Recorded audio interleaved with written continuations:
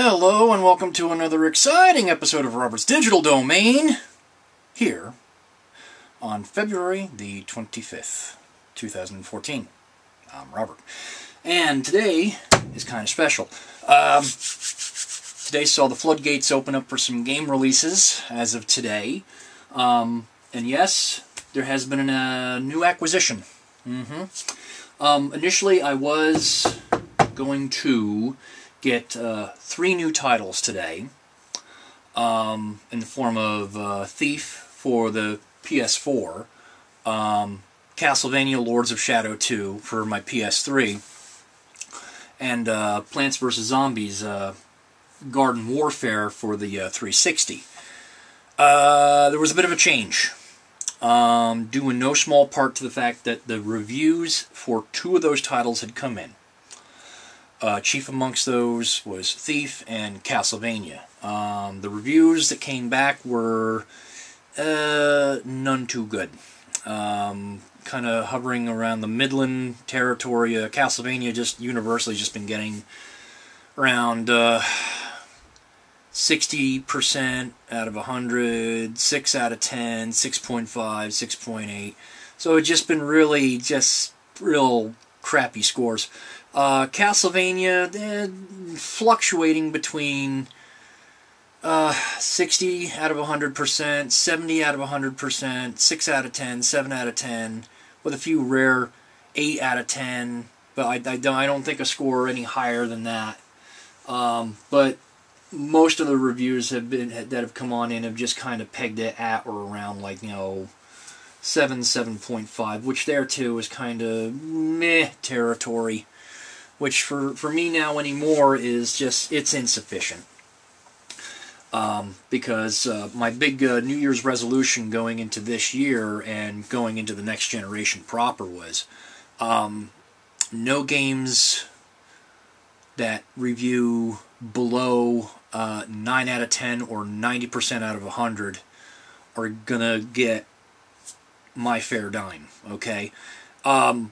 If it's interesting enough that I'm still curious about it, what I may end up doing is just renting instead, or just waiting for those titles down the road to just kind of end up getting discounted deeply enough that I feel that their price point is commensurate with their rating, so as I don't feel as though I'm paying $60 for something I'm not getting a AAA experience, okay?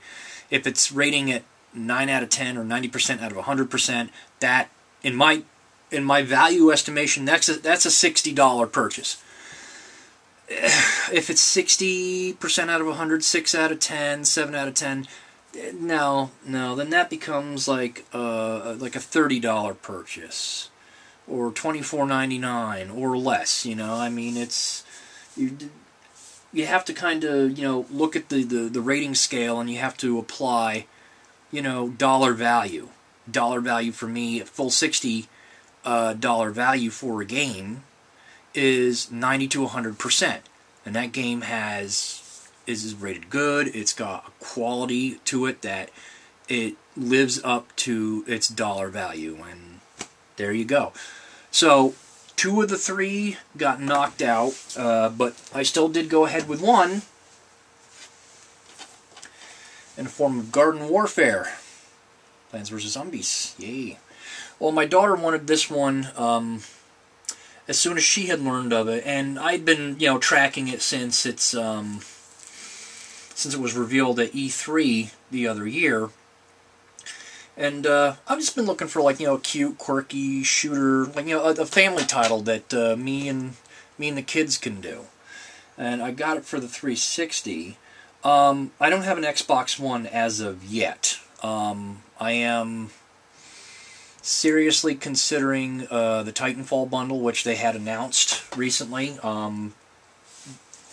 They have it where you get the standard Xbox One, but you get bundled in a digital copy of Titanfall. So I'm seriously leaning in that direction, although, yes, I have gone over to Sony for the most part, but I am willing to have the competition's machine. I may not support it nearly as heavily as Sony's, but, if quality releases come out onto it that are desirable and I want to play, hey, why not? Have the best of all worlds. But I'm still pretty much firmly a Sony man. And I'm still faithful to the 360. I mean, I've been working out the old game library, and I've been getting a lot of, use out of it. I mean, I've been, racking up some achievements off of Far Cry 3, off of, let's see, Borderlands 2. I went back and was completing Tiny Tina's Assault on Dragon Keep DLC, and I netted like 4 achievements in like 4 or 5 achievements in one sitting, which was really nice. Went back to go finish out Transformers War for Cybertron, which, having learned that there's a new Transformers title, I figured, you know what, I wanted to go back and finish that on out.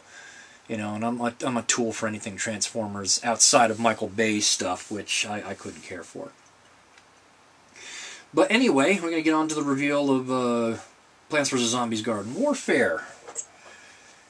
I'm gonna crack this open before the girl gets here. I want to take a run at it before she gets her grubby little mitts on it.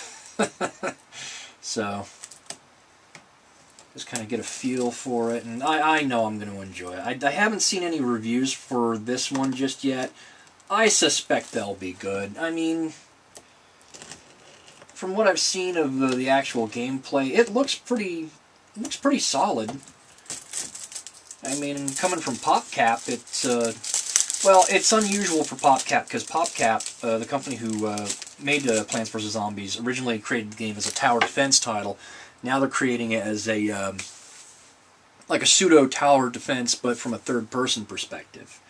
So I figure, I'll give that a go and see how it is.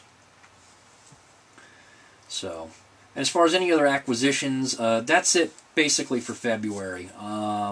Going into March, the potential Titanfall release, and then later on, towards the end of March, is infamous Second Son for PlayStation 4, which is looking very good, and I'm really, really, really, really hoping is going to review good. It's kind of disappointing about Thief, and Castlevania, I had an inkling was going to kind of be mediocre, only because, not for nothing, and nothing against Konami really, but, I mean, they make good action games, but as far as like the writing and story on these things is concerned, it's just like it's just absolutely inaccessible. It's like, what's this character doing here? What is their motivation? Why are they? They were once a foe, now they're your friend, now they're a foe again. It's like I think that they should have just handed it off to a Western studio, and I think maybe the writing would have been better. But it's going to be all I can do to just, pull myself away from this title tonight. So, with that, I'm going to pour into that. And this is Robert's Digital Domain, signing off here on the 25th of February.